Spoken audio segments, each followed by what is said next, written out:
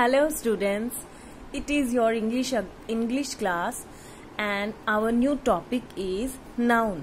We will read about noun in this video. Let's read according to this paragraph. Rita is a girl. She has a doll. She calls it Mona.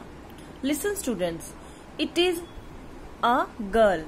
तो हम जब किसी भी picture को देखते हैं, किसी भी चीज को देखते हैं तो हम उसको नेम दे देते हैं। तो नेम दे देते हैं तो हम जिसको नेम दे देते हैं वो नाउन कहलाता है। Then Rita is a girl. What is her name? Rita and she is a girl. तो हम जब किसी को भी कोई नेम दे देते हैं, हमें इसको पुकारना है तो हम इसको क्या पुकारेंगे? तो हम इसको नेम दे देते हैं। जो नेमिंग वर्ड होता है वो हमारा नाउन कहलाता है। रीटा इज अ गर्ल, इस लाइन में हम जिसके बारे में बात कर रहे हैं वो एक गर्ल है and her name is Rita. Then Rita is a proper noun, her name is Rita and it is a girl. Okay, girl is a common noun. She has a डोल, जो उसका टॉय है उसको भी हमने एक नेम दे दिया। हम जब उसको नेम देंगे तो पहले तो उसका टॉय बताएंगे कि उसका टॉय है क्या। शी हैज अ डोल। She calls it Mona. अब इसको भी हमने प्रॉपर नेम दे दिया। बेटा देखो, इसके जो टॉय है, टॉय का भी नेम हो गया ना।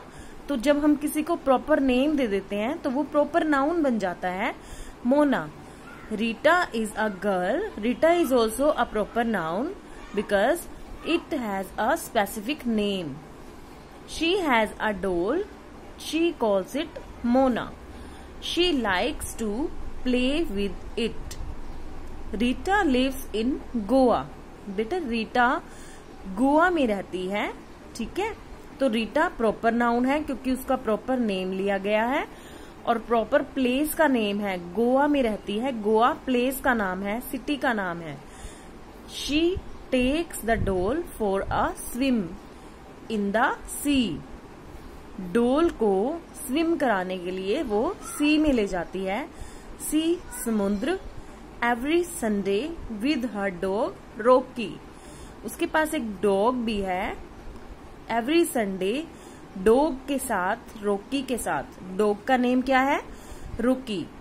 तो डॉग को भी उसने नेम दे दिया। जब हम किसी भी चीज को नेम दे देते हैं, चाहे वो प्लेस हो, पर्सन हो या थिंग हो, ठीक है। गोवा, रीता कहाँ रहती है? प्लेस पर रहती है, तो उस प्लेस का नाम है Goa. Thing, animal, dog, dog का क्या नाम है? Rocky. Okay, and this Sunday name is also a proper noun. Rest of the topic we will do in the next video.